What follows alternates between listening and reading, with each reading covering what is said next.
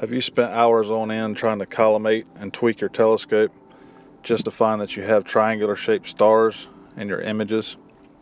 Likely you have the problem called pinched optics, and I'm going to show you how to fix that in both a Newtonian reflector and a refractor telescope. For my first example, I'm going to be showing you a Newtonian reflector. This is a Meade Lightbridge Mini 130 that's been modified. A lot of the major brands have their optics made by a company known as Senta, and there's some other foreign brands also. And for shipping reasons, they tighten down the mirror cell clips, and that's to protect the mirror from damage as it's being shipped.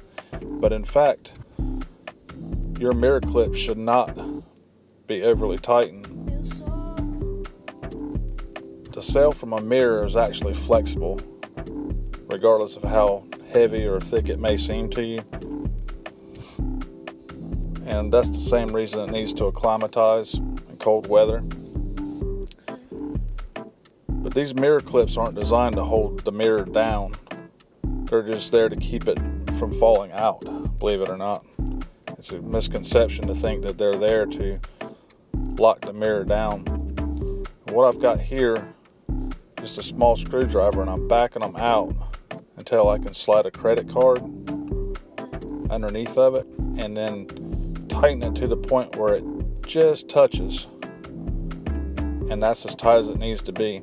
Basically, if you were to shake the mirror holding the bottom of the cell, you should be able to hear it jiggling around, which I don't recommend you do that, but as a general rule, there should be about a credit card thickness and space between the clip and the mirror itself. If it's over tightened, it'll pinch down on the mirror, and that's what causes that triangular star formation rather than a round sharp star. It'll pull to the edges, and that's because there's flexure in the optics as it's pushed down. So if that's something that you're running into and you've spent hours trying to collimate and you still can't get it right, then likely it's pinched optics. Now let's move on to a refractor telescope. So you might get the same problem with your cheaper refractors. And in this case, I'm using the Orion CT80 as an example. When I purchased this, the retaining ring that holds the lenses in place was so tight that I couldn't even get it off by hand. I had to go out and buy a filter wrench just to remove it. And I had to look for one that was rubber so I wouldn't end up cracking it because it's all plastic. But anyway, this holds the lenses in place and should never be overly tightened, because that will pinch the optics here also.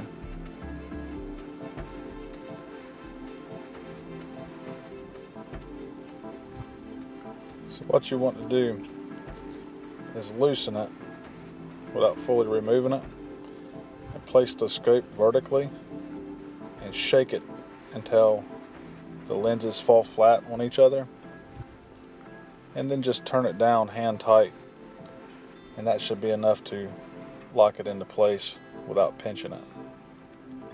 Like I said, a lot of these optics from overseas come this way overly tightened because they survive shipping better that way, and it's beneficial to the manufacturer, but it's not beneficial to you when you get it home and you've got triangular stars.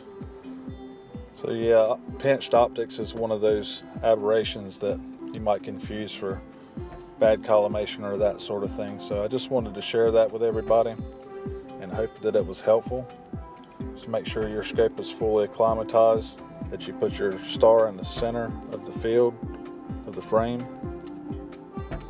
and that way you know that it's not just curvature from the lens or coma.